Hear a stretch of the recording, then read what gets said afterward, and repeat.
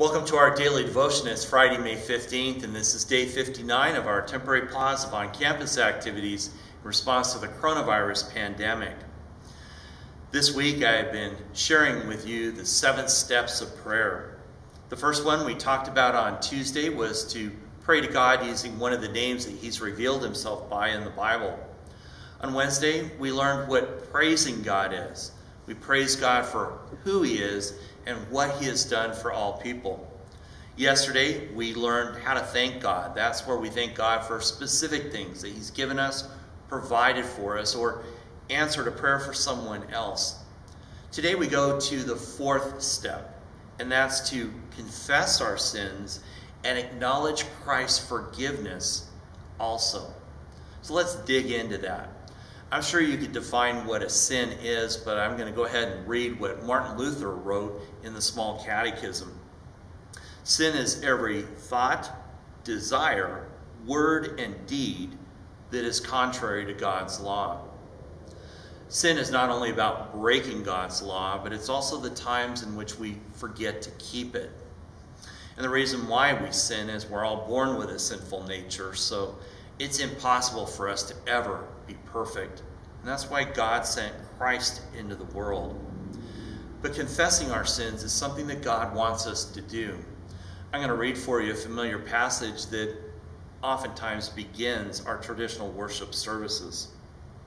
1 John 1, 8 through 10.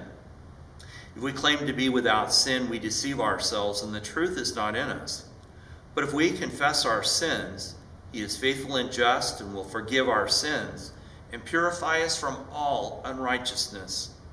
If we claim we have not sinned, we make Him out to be a liar, and His word has no place in our lives. So confessing our sins is important to God. But why are we forgiven? It's not the confession itself that we make. It's not the number of sins that we try to remember. It's not even the sincerity by which we pray it. None of that is worthy of getting God's forgiveness. The only way we receive it is solely because of what Christ has done for us, that He died on the cross for the world's sins. So we're worthy of nothing. It's all about Jesus and what He has done for us. So to confess our sins means to accept full responsibility for them. Now, what does it mean to acknowledge the forgiveness we have through Jesus Christ? Well, let's go to Romans 5:8, and we will discover what that means.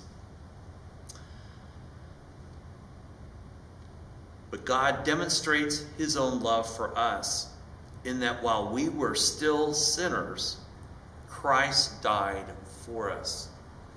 So we're simply acknowledging the fact that we're forgiven, not because of what we've done, but what God has done for us through Christ. So let's put steps number 1 through 4 into practice. And I invite you to bow your heads for prayer.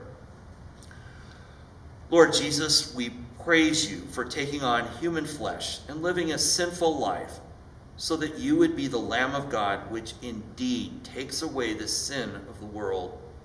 We praise You for the unfathomable work of suffering for our sins for 6 hours on a Friday that we call good. We praise You for finishing that work in our behalf and rising triumphantly to display Your power over sin, death, and the devil on Easter morning. Thank You that whenever we take responsibility for our sins and simply confess them to You, that You always forgive us. Thank You for the gifts of the Bible, baptism, and Holy Communion that assure us that we are forgiven through Your death on the cross. Together we do confess that we have sinned against You in thoughts, words, deeds, desires, and actions. By what we have done to break Your law, and what we have failed to remember to keep Your law. For the sake of You and what You've done for us on the cross, we thank You that we are forgiven. May we never lose faith in You and what You've done for us so that we may be forgiven. In Your name we pray. Amen.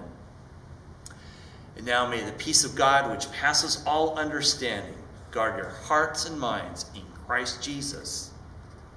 Amen.